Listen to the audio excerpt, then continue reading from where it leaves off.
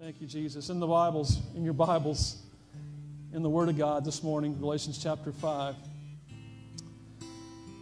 Paul is writing to the church in Galatia. He is saying, it is for freedom. You guys see this? It is for freedom. Everybody say freedom. That Christ has set us free.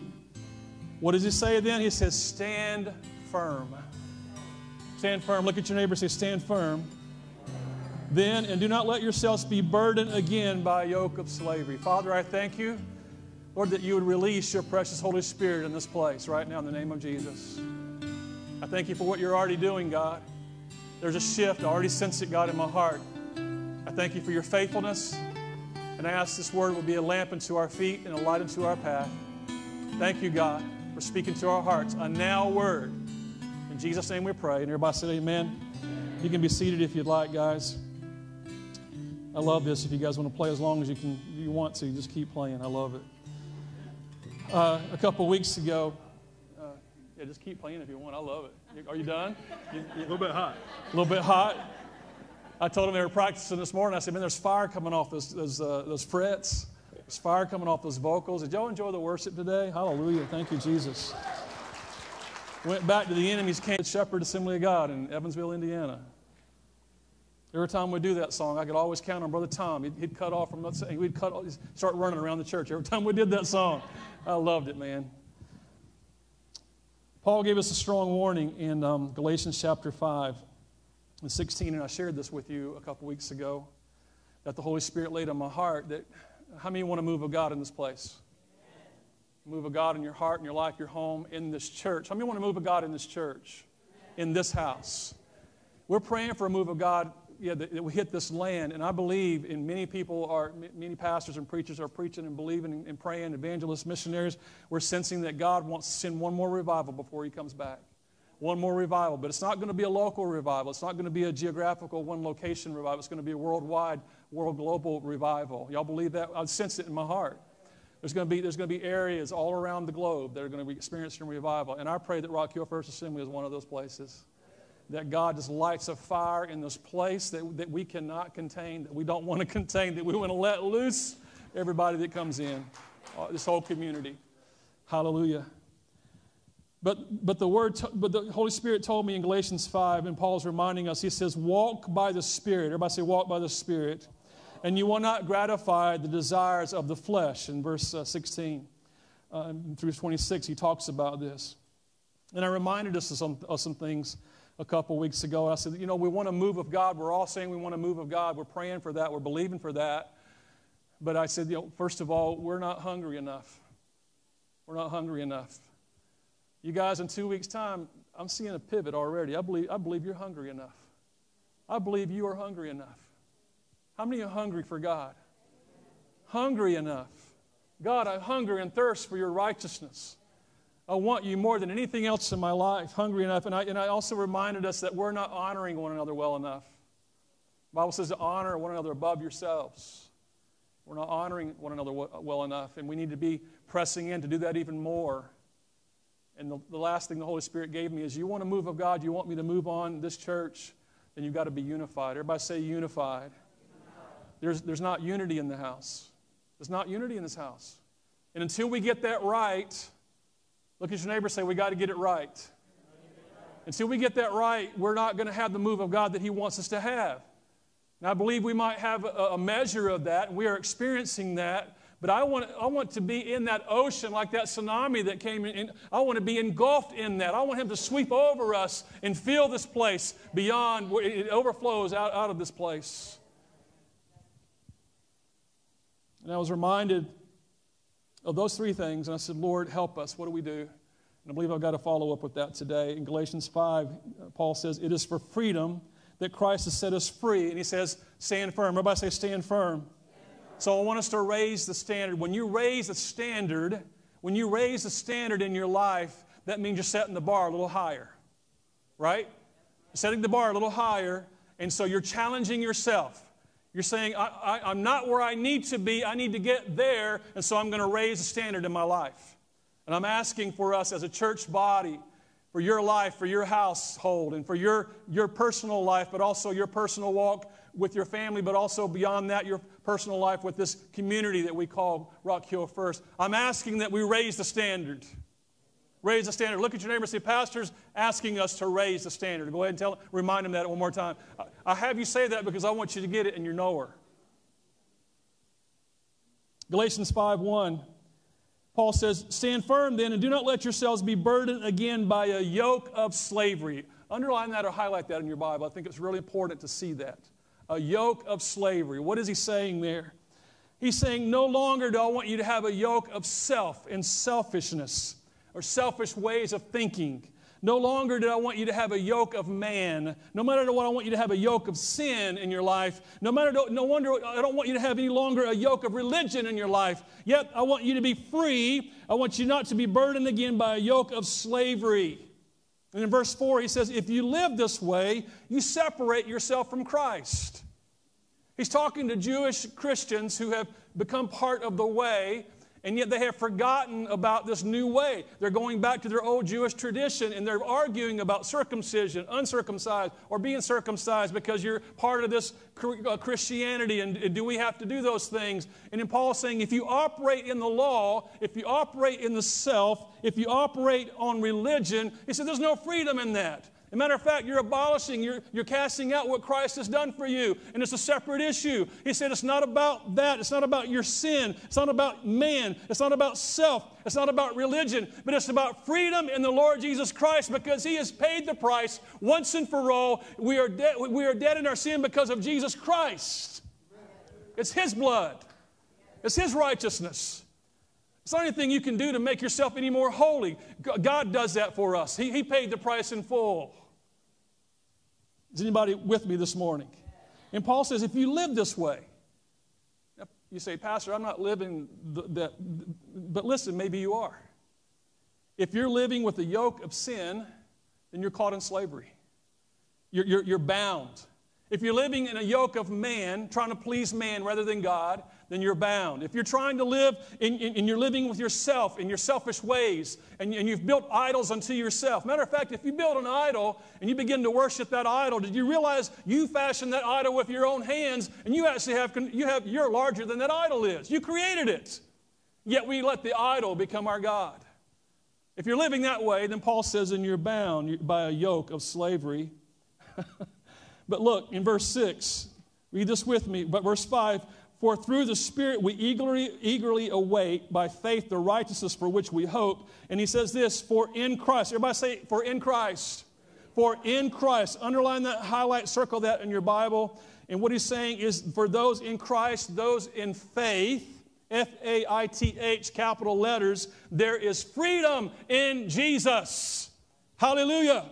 He says, for in Christ, in faith, there is freedom. So I thought my message today, I felt like I wanted to preach walking in spiritual authority. That we're the head, not the tail. That we have authority over the enemy. Hallelujah. We're going to go to the enemy's camp. We're going to take back what he stole from us. That's the kind of message I was going to preach today. And it would be easy to preach that. But you know what? The Holy Spirit stopped me in my tracks and says, you can't preach that yet because we're not ready. We're not ready to walk in spiritual authority. It's kind of like if you have teenagers in your house and they're around that age, 15, 16. How old do you have to be now to get a driver's permit? 15 in South Carolina? 15 and a half. Oh, I'm glad they bumped it up to a half. That's great. A 15-year-old behind the wheel scares me. Sorry. But I know when I was 15, I couldn't wait to get that permit, or 16, whatever it was back in the day. But when my kids, and y'all have parents, you know what I'm talking about, when your kids get to that age that they want to drive, it's terrifying, right? It's like, oh my gosh, my little baby wants to drive a car. And so I give them the keys carefully, but I'm always in the car, right? Those first few years, actually, riding with them in the car. So, but the first time you give them the keys and they're going to go out by themselves, you want to make sure they're ready. Everybody say ready. You want to make sure that they got what they got. Their safety, they're safe. They got what they need. They know how to handle themselves. They know how to control the car. You just don't flippantly give that to them, that responsibility. And I believe in my prayer, the Holy Spirit was saying, yeah, you have the authority in the name of Jesus. You guys know that. In the name of Jesus, you have the authority. You have that.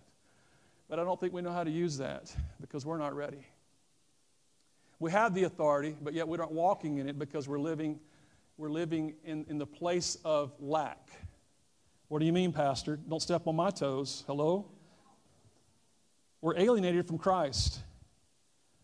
Paul says, for in Jesus Christ, in Christ Jesus in faith, there is freedom. The Holy Spirit says you're not ready. Look at Galatians 5:7. You are running a good race.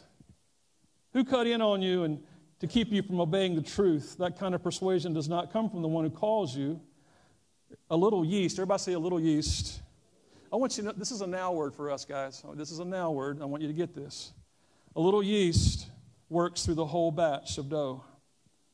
I'm confident in the Lord that you will take no other view. The one who is throwing you into confusion, wherever that may be, will have to pay the penalty. You see, a couple weeks ago, and maybe even before, and the Lord was giving me this overwhelming over this sense of this word that I have in my heart burning. I was telling Brother Ralph this morning about the bus. I can't wait. I want to preach right now. I'm ready. Because I sense that as we expose the devil's schemes, he's not happy about that. Right? When we expose the enemy of our soul, when we expose his schemes, and the schemes are he has one bag of tricks. He has one bag of tricks. He's only got three major tricks, and that is money, power, and sex. He uses the same three over and over and over and over again in different ways and different fashions. That's another message. But when you expose the devil's schemes, until we get, something happens, because until we get these things right in the house, we will not experience the move of God's Spirit like we want to see it. But we're exposing his schemes, so it's no wonder that he turns the heat up. How many have experienced that in your life? You start exposing the devil, and he turns the heat up, and things start really going haywire. I don't know why that is, but I don't think he's very happy with us right now. And I'm thankful for that. Hallelujah. And I'm going to kick him right in the face. Because greater is he that is in me than he that is in this world. There's no weapon formed against you that shall prosper in the name of Jesus. Hallelujah. Oh, hallelujah. The devil doesn't like that. Jared, when we start praying that way and we start trusting God and we start calling out the devil for who he is, he doesn't like that. He's going to turn the heat up as much as he can. But what you have to do is you've got to turn the heat up as well on your side. Hallelujah. That was a great place for a Pentecostal church to just get excited. You got to turn the heat up on your side. And say, Satan, you have no place in my life. You have no authority in this house. You have no authority in my life. For greater is he. I know the Lord Jesus Christ. And Pastor Steve said Sunday, because I love Jesus and he's holding my hand and he's in my life, that he's put a seal on my heart and he's put a tattoo across my heart. It says, Jesus loves me. This I know right here. And he's claimed me for his own. So what do we do, Lord, I pray? He says, you're not hungry enough, and I believe we're getting there. We're turning the corner. We don't honor one another well enough. We've got to do that better. We lack unity in this house. We must be unified. So I said, what do we do, Lord? Should I encourage our community about the spiritual authority we can walk in?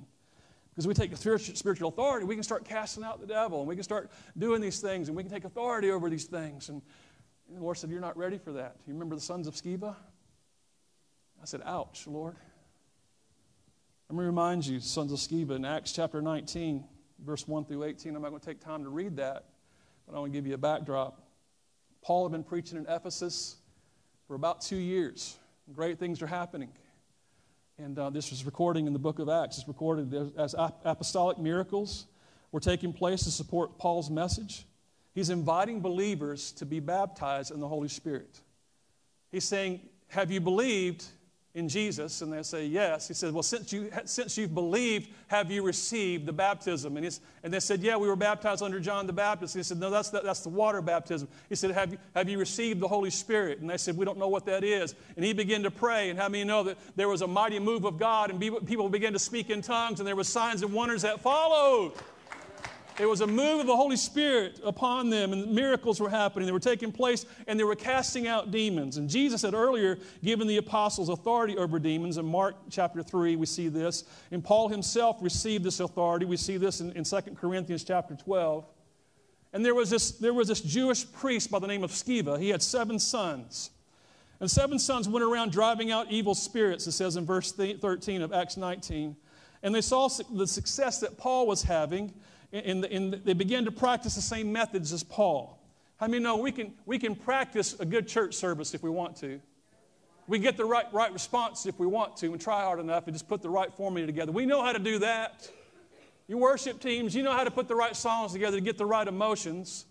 A lot of guys in this seat know how to say the right things and the right phrases to get the right responses. But I'm not about that. I'm about walking in the presence of the Holy Spirit to lead and guide and speak when He wants to speak, move when He says move, stay when He says stay, do as He says to do. There's a big difference. So these sons of Sceva, they saw what Paul was doing. They said, man, we want to do what he's doing.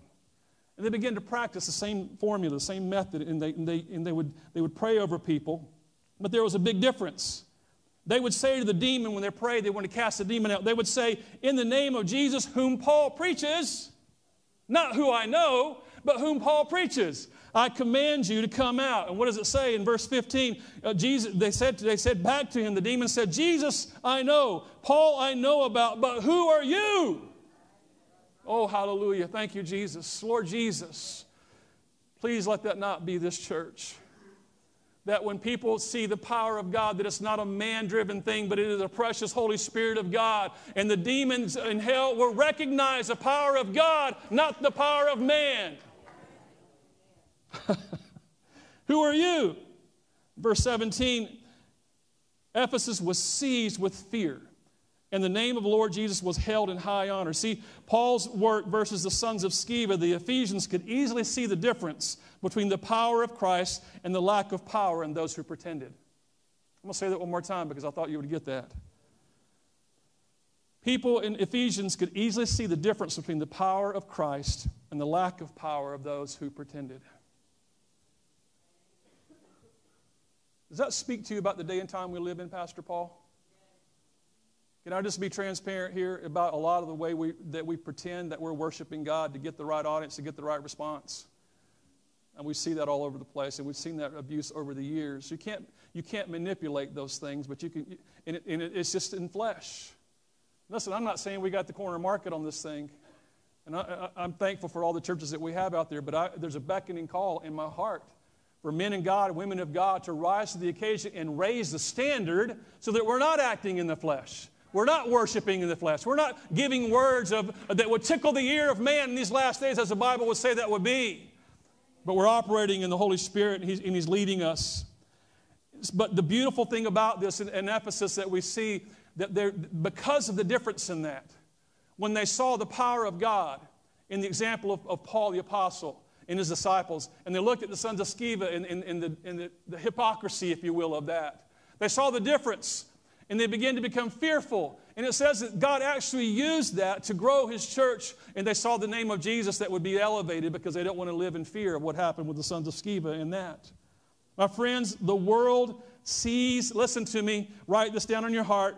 The world sees and knows the difference between those who do church in the flesh and those who worship Him in spirits. I'm going to say it one more time. The world sees and knows the difference between those who do church in the flesh and those who worship Him in the Spirit. Oh, hallelujah. God, let this be a house that worships You in spirit. Galatians 5:6, I believe, is the key. Galatians 5:6. Read it out loud with me, the first 4 words. For in Christ Jesus. One more time. For in Christ Jesus. One more time. For in Christ Jesus. Those who are walking by the Spirit, living in Christ Jesus, will be able to live by the Spirit. Walk in the authority that comes with living in Christ Jesus. Listen, you are not facing the devil's schemes in the name of yourself. Hello? You're not facing the devil's schemes in the name of your sin. You're not facing the devil's schemes in the name of my past.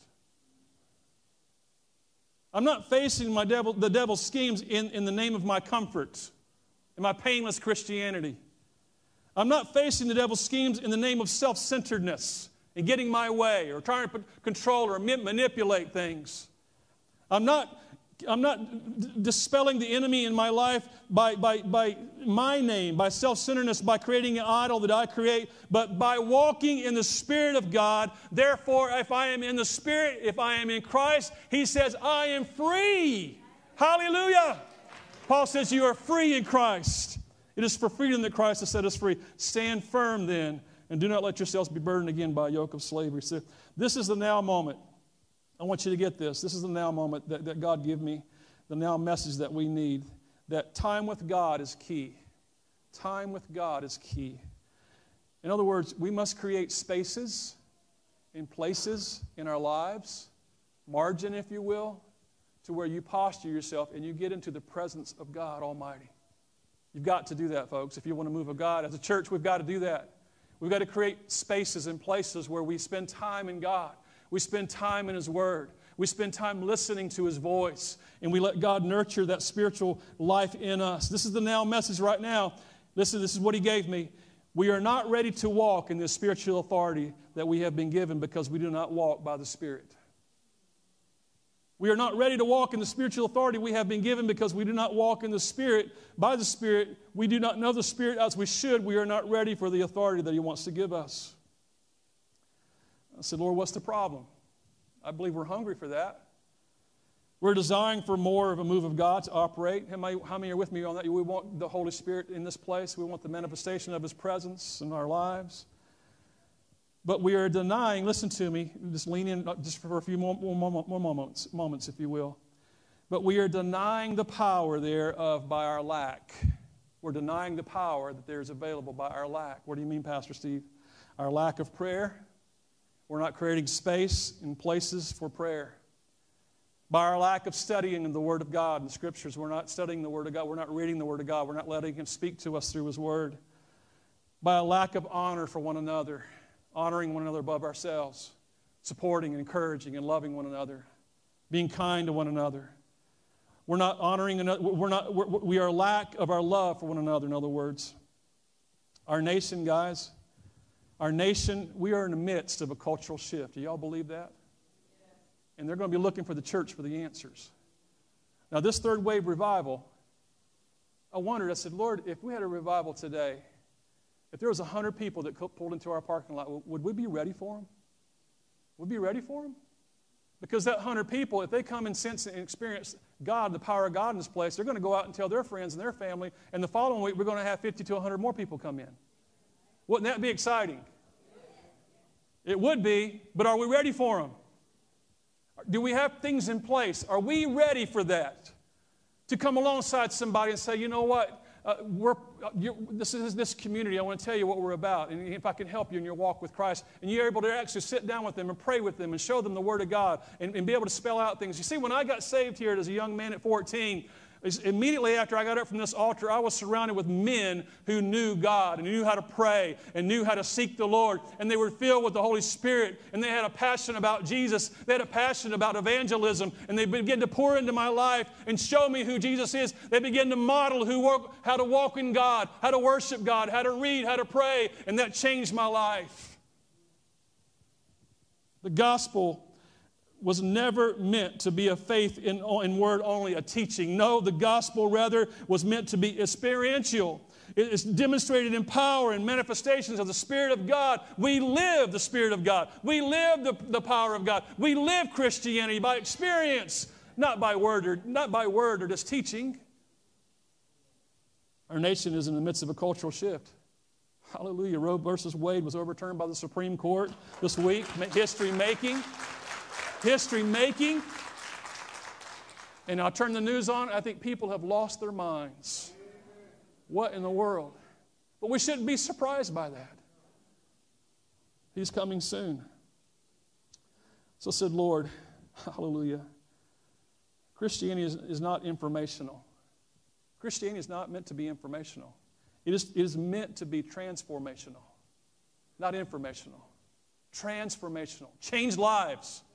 Change situations. Gone from being lost to being found. Hallelujah. Gone from being sick to being healed. Gone from being an alcoholic to being free from alcohol and drug addiction. Gone from being whatever has been holding you back, that yoke of slavery. Gone from being yoke of slavery to Paul says, it is freedom that Christ has set us free. He says, be free in Him. Hallelujah. So what do we do? What do we do? I said, Lord, what do we do then? We're in a quandary here. We want to move of God, but you're saying we're not ready because we're not these things. And he says, follow what Paul is telling you here and tell the congregation this right here. He says, stand firm in Jesus. Whatever you're doing, wherever you're at in life, whatever crossroad you're at, I want you to stand firm in Christ Jesus. Doesn't mean to stand firm. Grab a hold of something you're familiar with. No.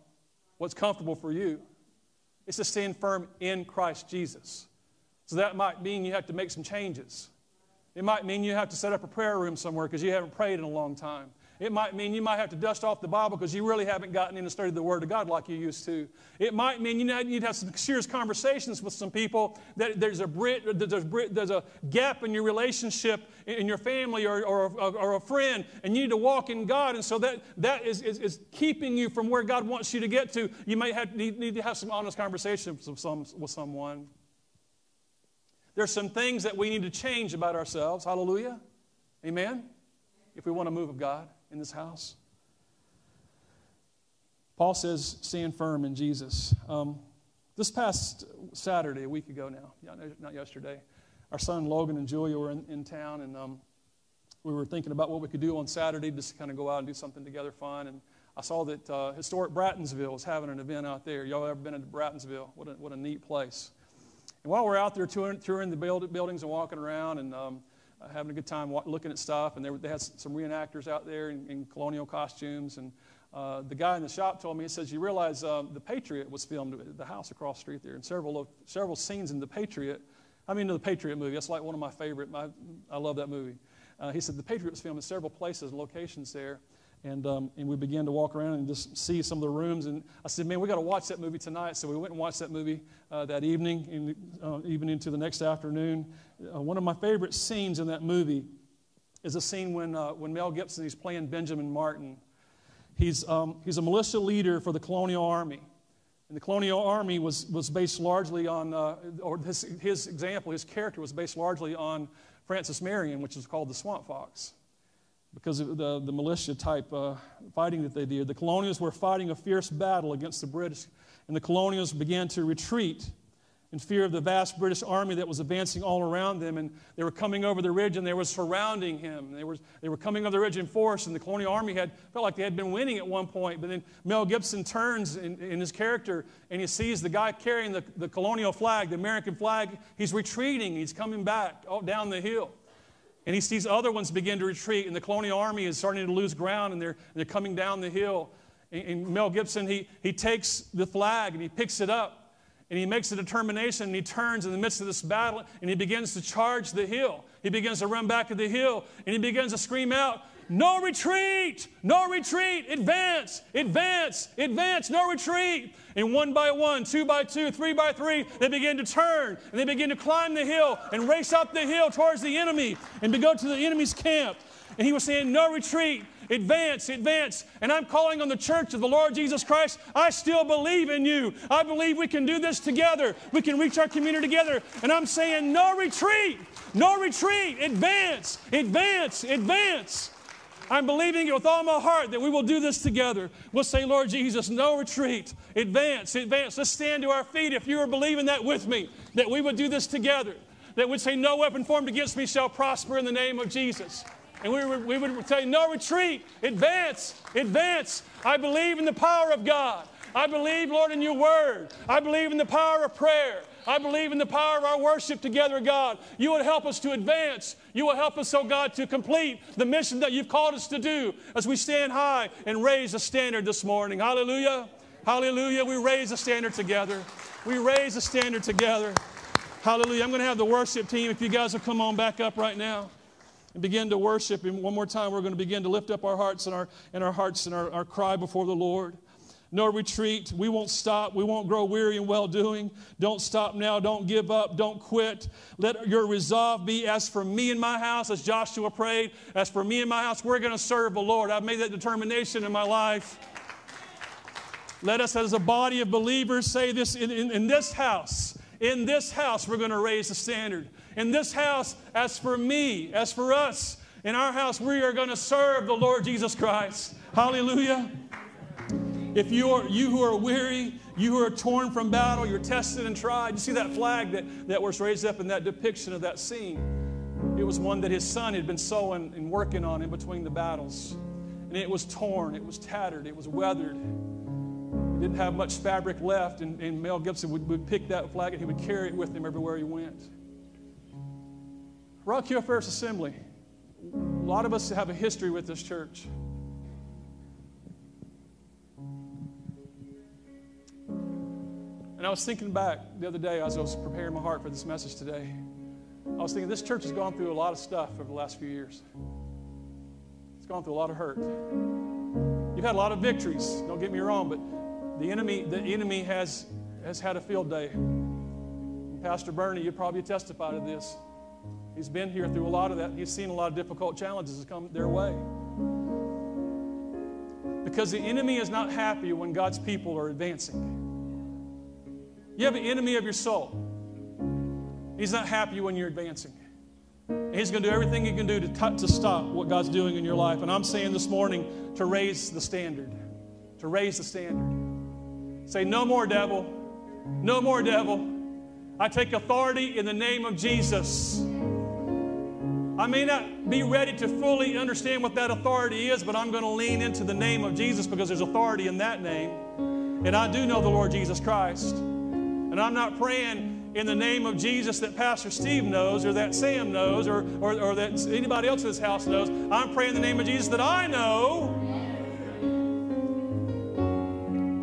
So you're weary, you're torn from battle, you're tested and tried, you're bruised, you're injured. If that's you this morning, then I'm asking you to raise a standard in that situation. If you feel torn, if you feel battered, if you feel injured, I'm asking you to raise a standard. Don't be in that spot any longer. Let this be a game changer for you today. So I'm raising the standard today in the name of Jesus.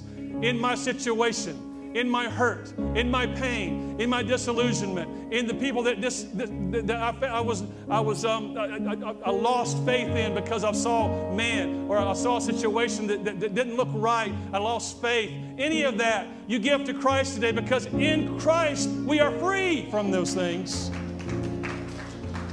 It's not time to retreat. The devil would like that very much.